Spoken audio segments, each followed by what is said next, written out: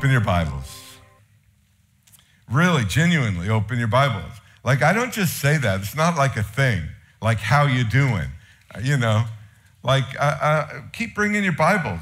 However long you've been bringing them, keep bringing them. And open them. You online, open them too, please. Title of the message this morning, Direction Setting Decisions. Ooh. Direction setting decisions. We are surveying Judges, the book of Judges, from chapter 13 to chapter 16. That's why I'm going to shorten it for your benefit. Here's the deal.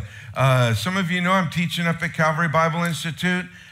Just absolutely loving it. Justo's in the class and really making an impact up there. I love being up there this week talking to Justo. He says, man, Pastor Dave, you really love being up there. You're like really, like it inspires you, doesn't it? I'm like, yeah, it does. It absolutely inspires me. My wife told me this year, look, whatever you do, you must go back and teach at the college because you're just better when you do. You're in a better place. So I love these students, and I see these students making these determined decisions to move themselves towards God's plan for them. And it just blesses me so much. It's like, you're doing it.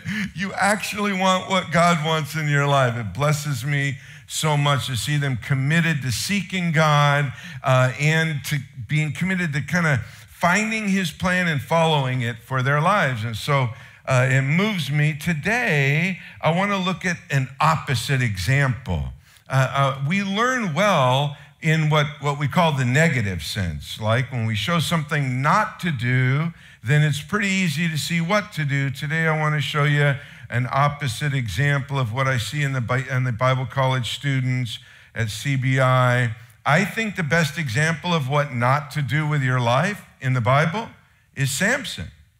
I just think he's at the top of the list of how not to handle God's calling and God's gifting in your life. Samson made decision after decision after decision that set the direction of his life toward destruction. That's what we're going to look at today, how not to do it. Let's pray.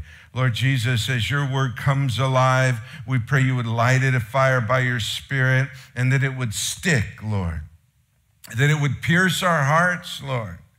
God, at whatever age, Lord, God, for the young adults, the college students, Lord, to those who Lord, can teach the young adults and college students either how to or how not to do it. We pray you just make it real to us, Lord. And Lord, we pray we would see clearly how not to handle your calling and gifting in our lives. We pray you do that for us now. In your name, Jesus, amen. Judges chapter 13 is where we got to get rolling. Verse 5. Listen, I have to hit a bunch of scripture, all right? It's a lot, 13, 14, 15. It's 4 chapters. So I got to hit them pretty hard. So if you want, have a little pen or something and just mark the verses that I mentioned. I'll be paraphrasing, summarizing. You can go back and read all 4 chapters later, and it should have additional impact on your life. In Judges 13, verse 5, the angel of the Lord appears to Samson's mother and tells her to dedicate Samson to the Lord before his birth. Every day is written before there is one, Psalm 139 says. And so Samson's mother dedicates him before his birth to be a Nazirite. And he becomes a Nazirite, takes the Nazirite vow. Among other things, the Nazirite vow included avoiding alcohol, avoiding corpses of any kind, and allowing your hair to grow, not because it's the 70s, but as a symbol of your Nazirite vow. All these things were symbols of the Nazirite vow. None of these things in and of themselves gave a person who took a Nazirite vow any special powers, including the hair growth. It was just a symbol that they had committed to follow God in this vows. So there are two lessons in the life of Samson, and I can't teach them both, all right? It's hard enough to teach one. So let me just tell you that the lesson within the lesson is about God's incredible sovereignty, which Gina just prayed and spoke about. And I mean, in Samson's life, it's God's sovereignty hardcore. It's like, really, God? Whoa. I mean, it's like the kind that really takes you back, because God worked for Israel's good in the midst of Samson destroying his life. God worked for God's people's good, Israel's good, right in the midst of Samson destroying his life with every decision he made. So that's good for God and good for God's people. But Samson still destroyed his life. The fact that God can work even if we're in the process of destroying our life with our decisions means God's sovereign, right?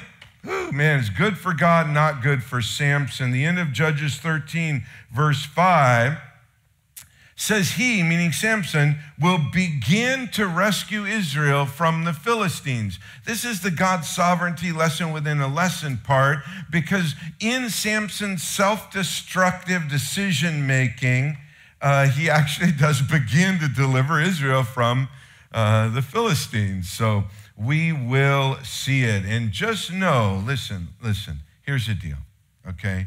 Just know, if you make decisions that set your life on the path to destruction,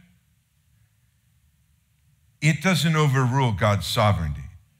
God's still sovereign, and he's still gonna work, all right? But that doesn't mean you should be like, oh, good, then I'll just go ahead and keep making my decisions to destroy my life because God's sovereign. It's not like that, okay? It doesn't work like that. Samson was a judge. He was the last judge of Israel, which is kind of a big deal. The judges were deliverers and they were leaders of the nation. They just called them judges. The time that Samson was a judge, super rough time for Israel, super rough. They had lost the Ark of the Covenant in battle to the Philistines. That's a very, very big deal. The Philistines had, in essence, conquered Israel. The nation, the people of Israel. They had disarmed them. They had taken all their weapons, and the people were living in subjection to the Philistines. The Philistines were in control. They were, in essence, not quite slaves, but they were oppressed by the Philistines. That was bad. So Samson was called by God to change that, to deliver Israel, and he was given miraculous strength in order to do it. You may know that from the Sunday school stories. Here's what the stories don't necessarily make clear. Instead of delivering Israel from the Philistines like he was called to, Samson embedded himself with the Philistines, and literally, too. But he embedded himself, he became more of one of the Philistines than a deliverer of Israel. It's a big deal.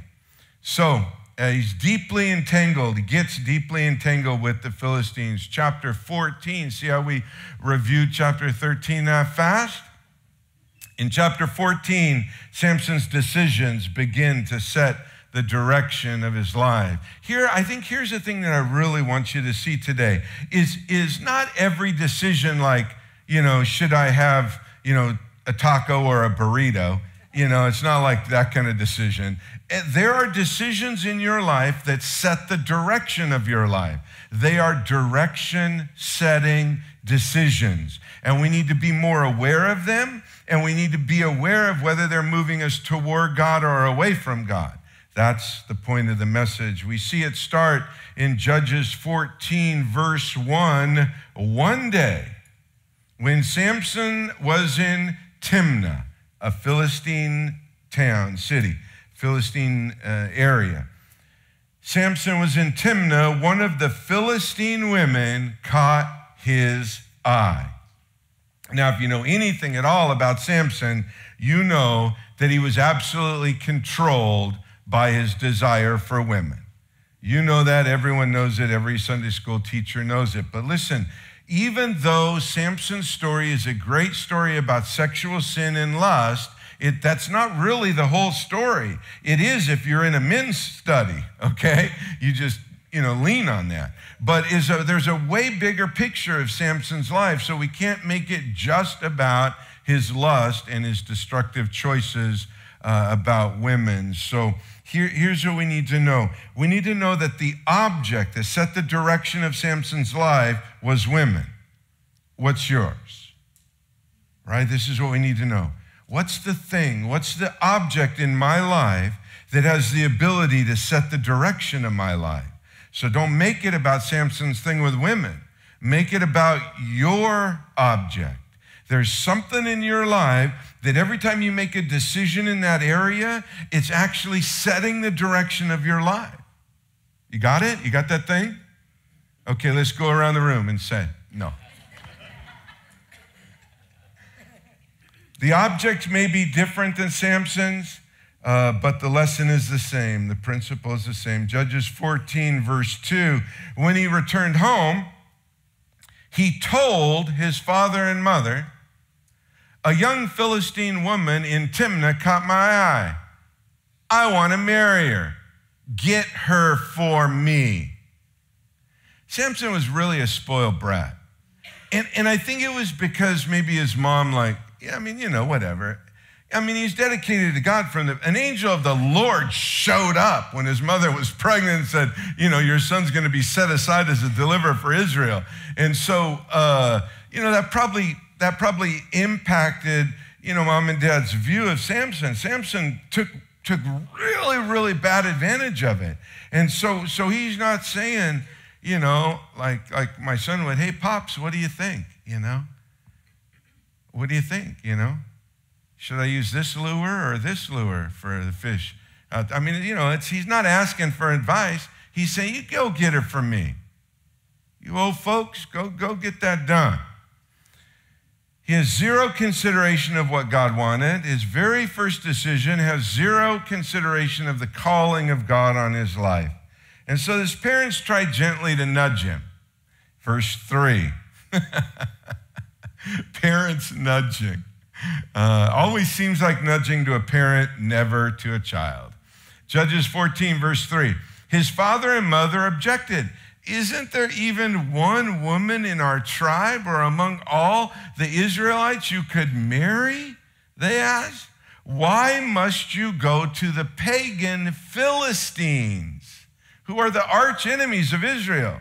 Why must you go to the pagan Philistines to find a wife? But Samson told his father, get her for me. She looks good to me. All right, this is the definition of spoiled brat-itis, right? It's like, I could see Mr.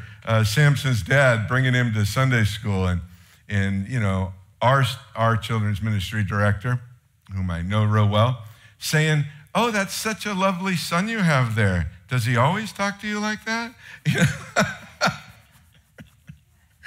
Right?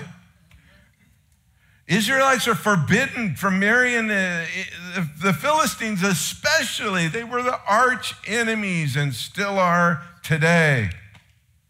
Samson was set apart by God as a deliverer of Israel from the enemy.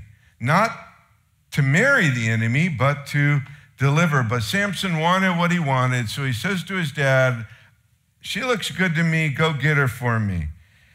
And then God's sovereignty lesson, just note this, put an S there, or, sovereignty or whatever. Right by verse 4, in the very next verse, it says that God was at work within Samson's selfish demand. It doesn't mean that Samson's demand wasn't still self-centered and ignorant of God's call on his life. It just means that God was still at work. So continuing, chapter 14, Samson and his parents. I can't go too far down the sovereignty thing because I'll never get to what I'm going today. So next time we teach Samson, we'll do it about God's sovereignty. Continuing chapter 14, Samson and his parents go back to Timnah, where this woman is in Philistine territory, to get her. And along the way, verse 6 of chapter 14, Samson kills a lion with the miraculous strength that God had given him, rips the lion's jaw. It rips his face off, basically. And then he goes on. Samson's dad works out the marriage with the enemy, does the thing, for the wedding, set the wedding up. So then they leave. They go back home. When they're coming back for the wedding, Samson finds the lion that he had killed previously, and there were some bees inside. And so they were making a beehive. What do you call that thing where you get honey? Honeycomb. Yeah. And so Samson scoops the honey out of the carcass of the lion, eats some, gives some to his parents. This is not okay. You dedicated to God. You can't scoop honey out of a corpse, Samson. It's no big deal. It's just one decision. Come on, let it go. I know I'm not supposed to touch a corpse. Why are you all on me about it? There's some honey. I killed a lion. There's honey in there. I want the honey. And so he sets aside, right, his commitment to God in a very small decision. Doesn't that decision seem like, oh, come on, God, that shouldn't be a big deal. It's just once. But it is a big deal because it's setting the direction of his life. You with me? All right. Continue in Judges 14, verse 10. It says that Samson threw a party as was the custom for the elite or upper class young men. I assure you, just as it would be today, that there was wine, expensive wine at this party. It doesn't say that Samson ignored also this commitment or command from God, but we can assume by what we know about him so far, he most likely did. So you get to know Samson, you're like, oh yeah, he definitely drinking some of the wine too. And again, you might say, oh, come on, what's one glass of wine? Well, for a Nazirite, it's more than offensive to God because of the Nazirite vow. So the party's going, and the bride's father wants some more Philistines there. And if I was a Philistine bride's father, I might think the same thing. Hey, let's get some more people at this party. Not the wine and stuff, but So the father sends in 30 Philistine men to join Samson in his party so Samson can party with the enemy before he marries the enemy, right? Nazirite, dedicated to God, deliverer of Israel. Partying with in preparation of marrying the enemy. So here's a math equation for you. You don't have to write this down, but listen carefully. One decision plus one decision plus one decision equals one direction. Not the boy band. I meant to look up a song by One Direction. Gina and Sean probably know one. Sean probably danced to him. No? You would. Does anybody know the One Direction? It was a boy band back in the day. Oh, Lisa knows. I can tell by her nod. A little bit. All right. I don't know any songs. If anybody wants to sing one. Huh? You don't know the songs? Okay. Oh, you good Christian. I don't even know. Maybe they were Christians for all I know. Anyway, just remember, one decision plus one decision plus one decision equals one direction. That's how it works.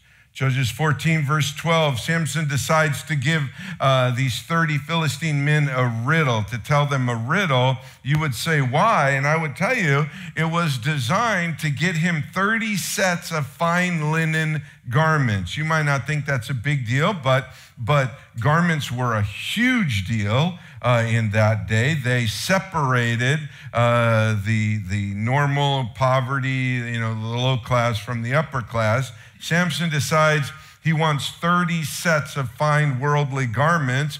Who wouldn't, if they're dedicated to God and dedicated to delivering Israel, why wouldn't they want to dress like, what's the guy's name? His last name's Money or something?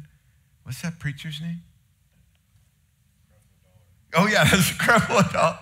Why shouldn't he dress like Creflo Dollar? Creflo. There is no way that's his birth name. His last name's Smith. I don't know. All right. So he tells these men a riddle based on the lion and the honey, gives them 7 days, which is how long the standard engagement party was at the time. And instead of them trying to figure out the riddle, they just go to the bride-to-be, and they just threaten to burn her alive if she doesn't get them the answer. I mean, it's classic Philistine approach, and it's going to be a classic downfall, of course, for Samson. So the bride-to-be goes to work on Samson to get the answer of the riddle. Judges 14, verse 17, we read, "So she cried whenever she was with him and kept it up for the rest of the celebration. At last, on the 7th day, he told her the answer because she was tormenting him with her nagging."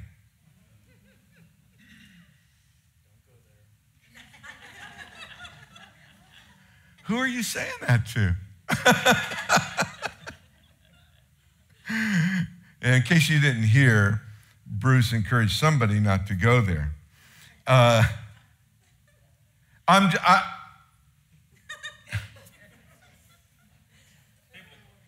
It's enough, right? The dramatic silence is enough of a message. I didn't have to say anything. I didn't even have to reread it. Then she explained the riddle to the young men. "Women, you have great control over the men who love you." I just say that. For better or for worse, you have great impact. Every decision the Bible records for Samson shows him setting the direction of his life in the wrong direction. Every single decision. The Bible does not record one decision that Samson ever made that moved him towards God or God's plan for his life. Not one. Not even a little one. So the Philistine men answer the riddle. That's verse 18. Thanks to the bride-to-be, which brings on another direction-setting decision from Samson. Remember, God had given Samson this miraculous strength to be used to free Israel from the oppression of the Philistines. And remember, back in 13:5, when the angel of the Lord says to Samson's mother, he will begin to free Israel from the Philistines. Well, it doesn't say he's going to do it as a good guy. It just means, one way or another, this guy's going to start this. Well, here it is. Judges 14, verses 19 and 20 says, "Then the Spirit of the Lord came powerfully upon him. He went down to Ashkelon," which was a Philistine town at that time. It is Israel today. It is 7 miles from Gaza, and one of the favorite places for the terrorists in Gaza to shoot missiles into schoolyards and hospitals in Israel. Ashkelon is heavily, let's just say they have a lot of PTSD counseling there from the rockets coming from Gaza. So Ashkelon's still there. And he went down to the town of Ashkelon, and the Philistine town, and killed 30 men and took their belongings and gave their clothing to the men who had solved his riddle. But Samson was furious about what had happened. And so he went back home to live with his father and mother. Verse 20. So his wife, unbeknownst to Samson, was given in marriage to the man who had been Samson's best man at the wedding. I don't know why, but it doesn't help later. So God is at work, back to the sovereignty subplot. God is at work even in the midst of Samson's angry, self-focused decisions. But Samson's still setting the direction of his life. These decisions are still setting the direction of Samson's life toward destruction. Chapter 15. Chapter 15, Samson decides to go back to the Philistine woman and give her a goat to apologize, to make up to her. So I've never done that. I mean, I've had to, make up to my wife. I've had to say I'm sorry to my wife, but never with a goat. At least so far. If I ever ask you for a goat to give to my wife, you'll know why.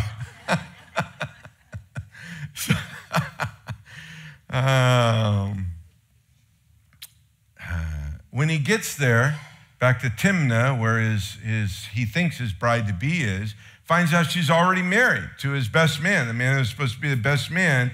And it again kicks in this thing in Samson that's actually setting the direction of his life. This is the direction-setting decision of anger. Verse 3, Samson said, "This time I cannot be blamed for everything I'm going to do to you Philistines." Listen, Samson, you can be blamed the last time too.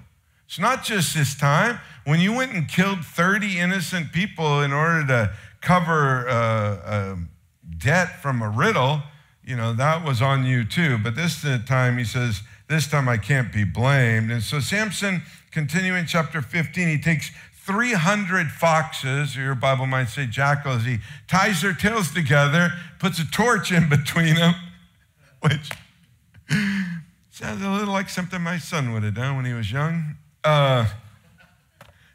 Politely. I mean, animal lover and all. Long day fishing, short sleep equals dangerous time with a microphone. He ties 300 foxes together in pairs, puts a torch in their tails, and then runs them off into the Philistine grain fields. And then while the foxes are setting everything on fire, Samson destroys the vineyards and the olive groves. And here's another lesson. This could be a lesson within a lesson within a lesson. This could be the third kind of track in this story. Vengeance begets vengeance. Can you just, we can grasp that pretty easy, right? So Judges 15 at verse 6, the Philistines take this woman and her father and burn them both to death, because that's what they had threatened before. So they're like, now you're. And so then listen, that vengeance, which came from the previous vengeance, brings more vengeance, right? So second math equation of the message, vengeance plus vengeance plus vengeance equals vengeance, right? Judges 15, verses 7 and 8. Because you did this, Samson vowed, I won't rest until I take my revenge on you. Again, he's referring to the death of the bride and actually her being married to his best man. But, Samson's creating all this, right? The Philistines are the enemy, but Samson's stirring all this trouble up. Verse 8, so he attacked the Philistines with great fury and killed many of them. Then he went to live in a cave in the rock of Edom. This is the deliverer of Israel. And he's just so far off the rails that he is not helping God's people at all. He's killing a bunch of people, but it's out of his own personal issues. It's out of his revenge and anger and self-focus. And then once he really kills a bunch of them, he goes to hide in a cave and nurses pride, right? Just nurses bruised pride. Big bad Philistines. So vengeance begets vengeance, and so the Philistines take vengeance. What else are they going to do? So they take vengeance against Israel in response to Samson's vengeance, which was in response to their vengeance, which was in response to Samson's vengeance. And so the Philistines set up camp inside of Judah, inside the area of Israel, and they just start making Israel's life miserable. They're already overlords. They're already, oppressing, really, they call it, Israel. But now, look at Judges 15, verse 11. It says, so 3,000 men of Judah went down to get Samson at the cave in the rock of Edom. It's kind of between Gaza and Jerusalem. They said to Samson, don't you realize the Philistines rule over us? What are you doing to us? Look at Samson's reply, man. This guy, I'm telling you. Samson replied, I only did to them what they did to me. No wonder you're the last judge of Israel, Samson. God's like, I'm over this. I only did to them what they did to me? You have to be kidding me. Guys, Samson is a man who was dedicated to God before his birth. The angel of the Lord, which may very well have been Jesus Christ himself, showed up and set Samson apart for the glory, for the good of Israel, the glory of God and the good of Israel. But Samson has been enslaved by his own desires and his own decisions since he could begin to talk, since they could begin to write about it.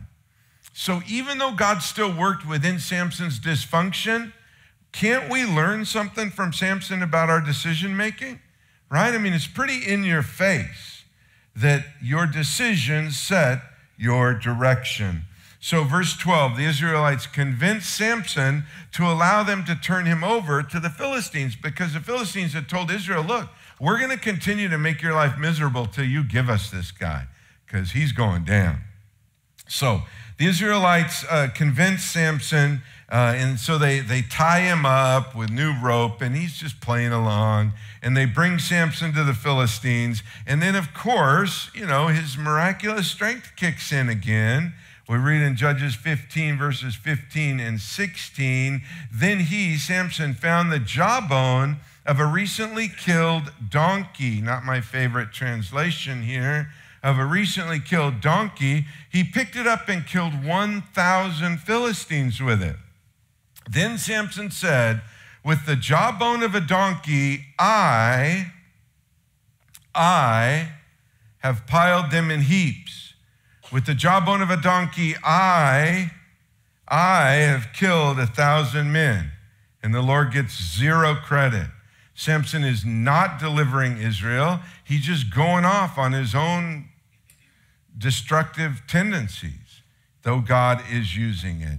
Samson has nothing but I in mind. He's consumed with himself, with what he wants, with what he does what he wants. He sees himself as always right, always gives himself credit, never takes blame. I don't know if you know anybody like that, but check for the guy in the mirror. Does what he wants. What he does is always right, always takes the credit, never takes the blame. I mean, I just described the curse of being a man, okay?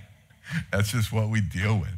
As a side note, my favorite translation is the King James Version. Listen to that, you King James only people. My favorite version is King James here, because in the King James, it says that Samson picked up the jawbone of an ass. And there's a really famous saying in the ministry that every pastor needs to memorize. It's this: Samson killed 1,000 men with the jawbone of an ass, and many more churches than that have been destroyed by the same thing. Okay. Again, no need to explain. Chapter 16. Samson goes into the Philistine town of Gaza, which is still home to the Philistines and descendants of the Philistines and the enemies of Israel today. And he spends the night with a prostitute, another lust decision. And then he famously escapes when the Philistines try to kill him, 16:3. Kind of a cool story. Hard to really see in your mind. He picks up the gates of the town and carries them away. Finally, after all these decisions, after all these direction-setting decisions, Samson falls in love with Delilah, finally at the end of his life. 16 verse 4, but he's following the same direction-setting pattern. And this is what we've got to see. There are decisions that set the direction of our lives. Samson made everyone in the wrong direction. So now he's in love with another Philistine woman. So the Philistines come to Delilah and offer a ton load of money, a truckload of money, to devise a plan for them to get to Samson. She does, as you know from Sunday school, he manages to put her off 3 times, But then eventually in Judges 16, verses 16 and 17, it says, she tormented him with her nagging. When have we heard that? I can't remember. Women, listen. You are inherently, by the way God designed you, more spiritual than men, okay? And you also have a secret power. And this is the second time that your secret power is mentioned, okay?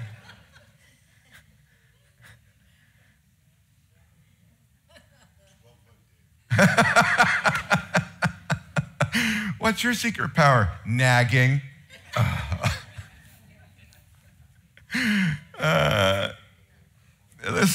Listen.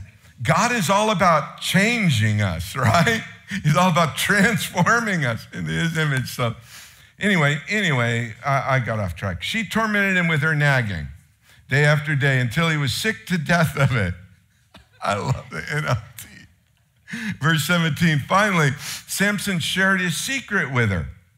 My hair has never been cut, he confessed, for I was dedicated to God as a Nazirite from my birth. If my head were shaved, my strength would leave me and I would become as weak as anyone else. Samson's hair was not his actual strength. It was a symbol of his Nazirite vow and the gift that God gave him to be a deliverer for Israel. It was a symbol, but anyway, it still works. So Samson's asleep on her lap. She cuts his hair. You know this story. Verse 20 of Judges 16. When he woke up, he thought, I will do as before and shake myself free. Can I tell you the most important line in the life of Samson is this sentence. The end of verse 20. But he didn't realize the Lord had left him.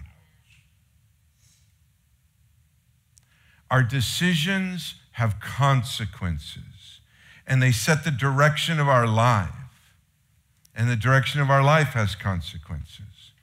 And here, Samson didn't realize the Lord had left him. Samson thought that the Lord would always put up with him because he's so cool. You know, he's Fabio and you know, can carry gates around. And he just thought, no, God needs me. And God's like, I don't. So God's not putting up with it anymore. It's only by God's grace that he put up with Samson from the beginning. It's only by God's grace he puts up with us. But there's a time when God says, no, it's time to make things right.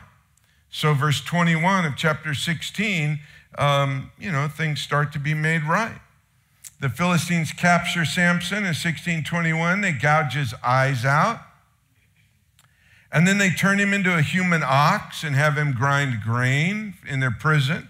And then before long, they have a festival, this great festival to Dagon, their god, their pagan god. And so they're going to have this festival to celebrate Dagon and to make fun of the God of Israel within Israel territories so that Israel knows. And so they bring Samson out to make sport of him, to mess with him, to make fun of him and the God of Israel. And finally, listen, finally we see Samson pray.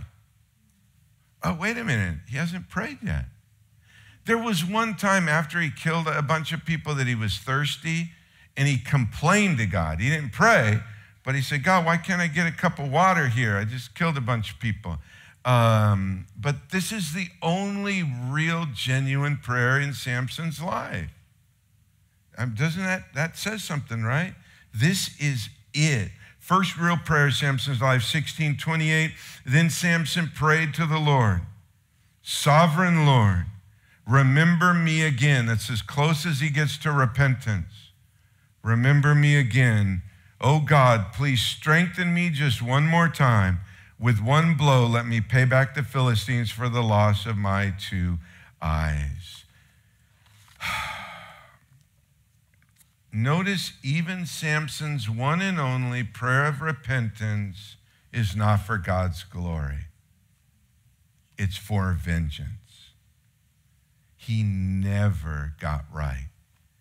Some people, theorize about whether Samson was saved, by faith. That's how they were saved in the Old Testament and New Testament. But I'm telling you, this prayer is for more revenge. So God does give him the strength because, again, God works within his incredible dysfunction. Samson pushes the pillars down, kills 3,000 Philistines and himself. What a life. I think it's the saddest life in the Bible. There are other sad lives, right? But this one's massive, takes up a huge chunk of the Old Testament. Samson was called by God, but served only himself. Never served God's people. He was set apart for God, but he directed every major decision in his own life. And ultimately, those decisions set his direction to destruction. That's the lesson. Guys, our decisions do set our direction. This does apply to each one of us. Here's the good news that comes from the New Testament, and really the Old Testament too. Jesus Christ came to give us the ability to change the direction of our life.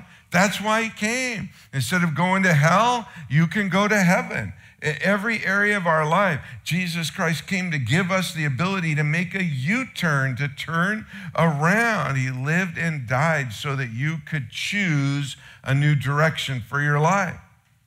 But for that to happen, you have got to turn away from the direction your life is currently heading. The only way to go in a new direction is to turn from the one you're on. It's called repentance. Turning from the direction you're on, turning away from the direction you're going if it's away from God, and turning towards God, a path that leads you towards God. The words that start it all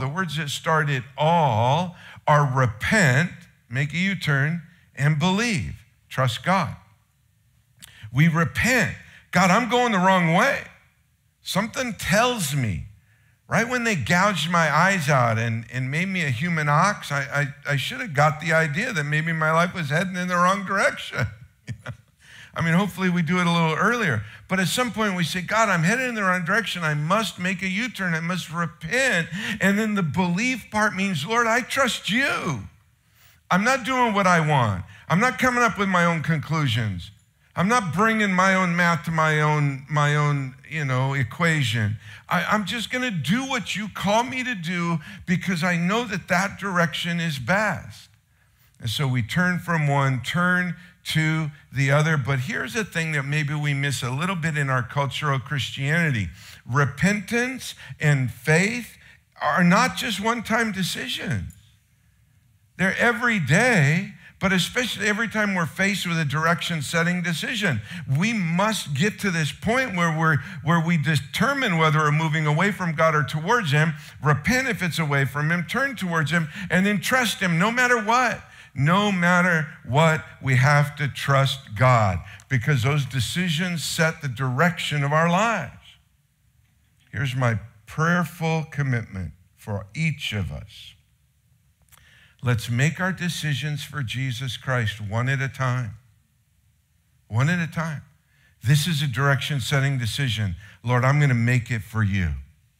And I can't even see past it. I can't see one day past this decision. But I know this is a decision in your direction, so I'm going to make it.